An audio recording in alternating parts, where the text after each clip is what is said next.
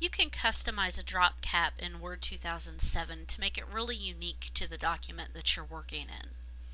In order to customize your drop cap, go ahead and click on the Insert tab, and you're going to want to click anywhere in the paragraph that has the drop cap that you want to customize.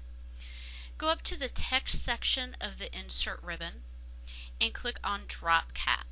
You're going to want to select the last option, which is Drop Cap Options, and it'll bring up the Drop Cap dialog box.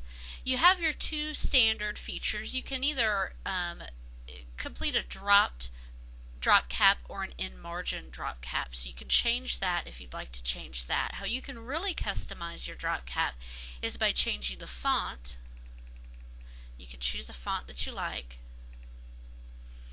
and how many lines you want to drop. Currently it's set to 3. You can see that the drop cap is as big as 3 lines, so you can change this if you'd like a bigger one or if you'd like a smaller one. Also, you can change the distance from the text. Right now it's right up against the text. You can change that if you want by putting it a little further away.